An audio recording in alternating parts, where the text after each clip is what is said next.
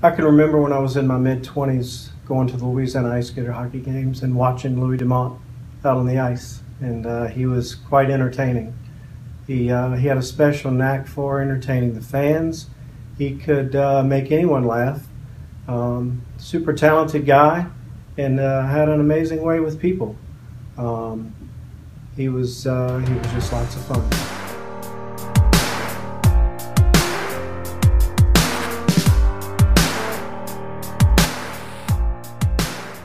So in 2012, I decided to give Louis Dumont a call and talk to him about a potential position with the Louisiana IceGators as a general manager. In our conversation, I could tell that Louis had a very deep passion for the team. Obviously, he liked it very much when he played here, and it's like he always had in his heart to come back to Lafayette, Louisiana. So I knew I was on the right track, and after maybe 2 or 3 different interviews, there was no doubt in my mind that Louis Dumont was the guy for the job. Very polite individual, very well liked, fan favorite, amazing hockey player, knew the game inside and out. But more so than that, Louis was just a genuine person. We're not only retiring Louis' jersey because he was inducted into the ECHL Hall of Fame, but we're also retiring it because of his dedication and loyalty to the Louisiana IceGators as a general manager.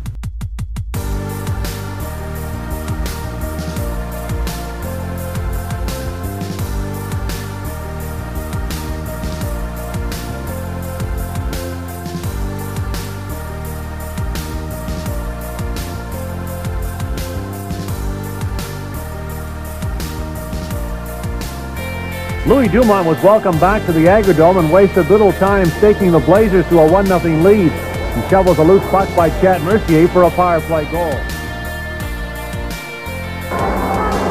Dumont keeps around. Fernandez up there to poke at it. Right in the line, they score! Louis Dumont will get credit, and the Blazers lead 1-0. Compared to what it's like to go there and win. Well, that's that much better again. Gore Miller standing by with the winning coach. Hazers Blazers, Memorial Cup champions. Don Hay, that is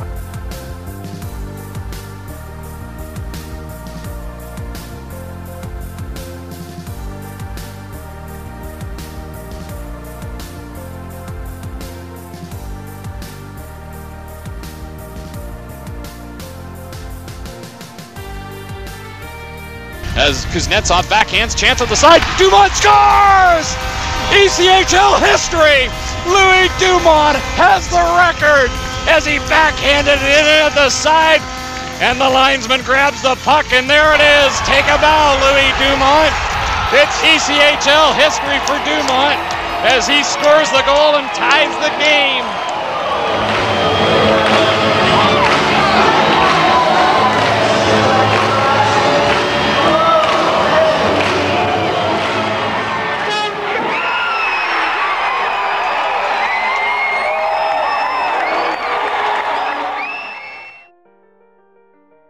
People may not realize how dedicated Louis is to the Louisiana IceGators, but one day the mascot called in sick.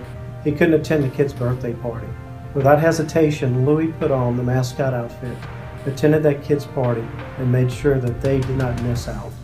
I don't know too many general managers that could have said they did that.